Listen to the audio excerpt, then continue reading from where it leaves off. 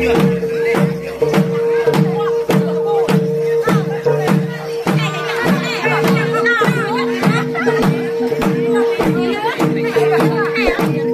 mừng bạn đến với kênh Đông Giang Ngày Mới.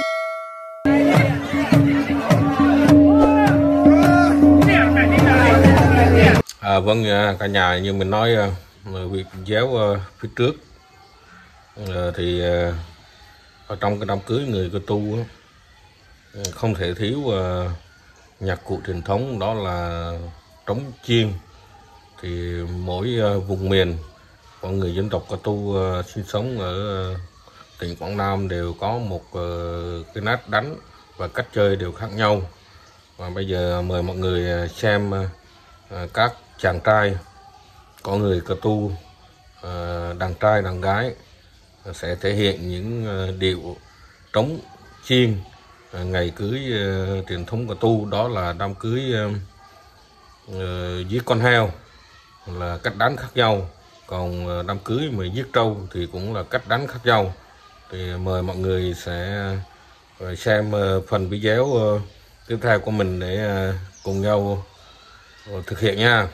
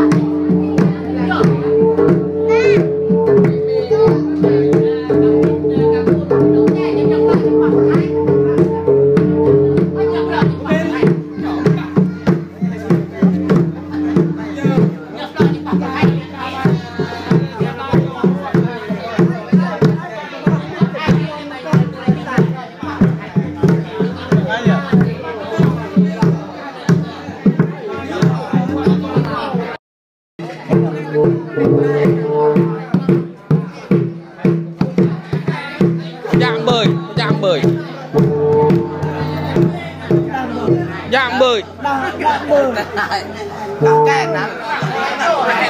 ông mà bắt tăng ở đời tay mà ông bắt tăng đời tay phải dạng bơi hợp buồn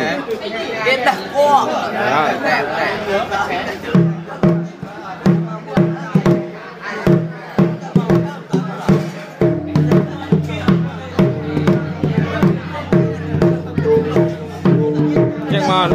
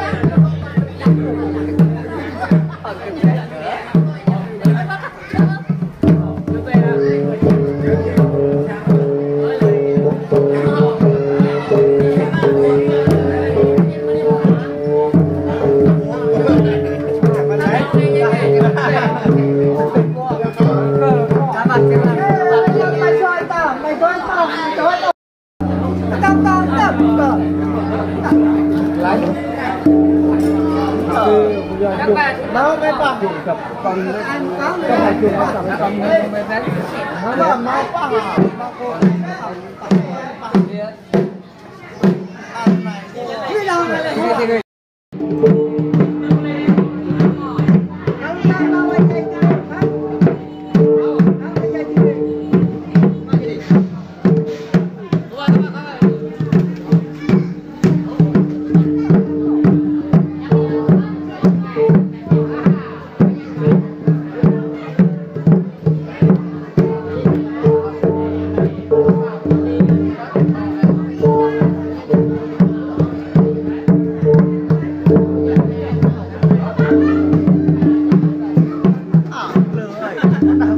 Hôm nay à.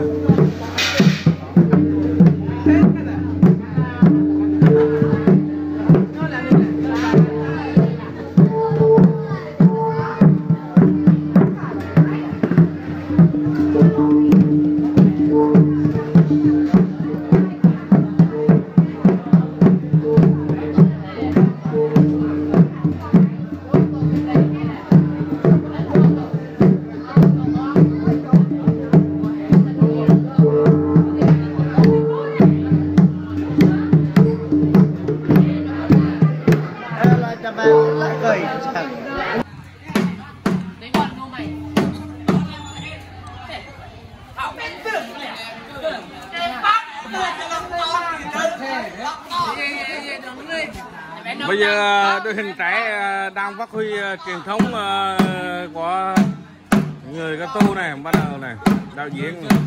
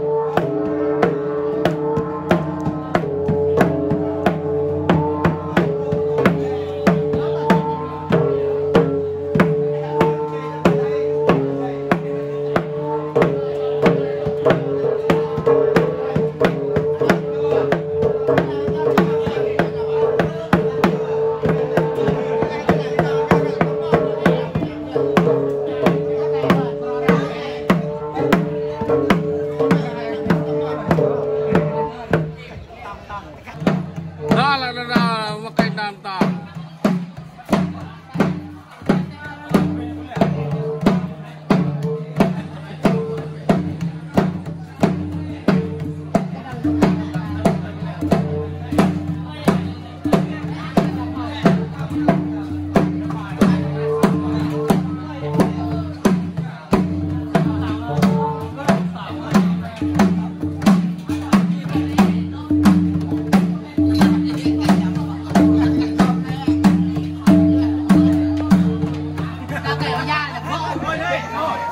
lần nữa mình cũng trân trọng cảm ơn quý vị khán giả và bà con cả nhà trong thời gian qua đã luôn đồng hành xem ủng hộ.